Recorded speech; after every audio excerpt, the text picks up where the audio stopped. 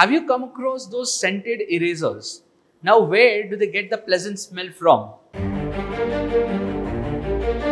Aldehyde to alcohols, aldehyde to carboxylic acid, aldehyde to hydrocarbons. As a kid, whenever I entered the bio lab, my inquisitive mind always asked me a question so as to how do they preserve the dead plants and animals?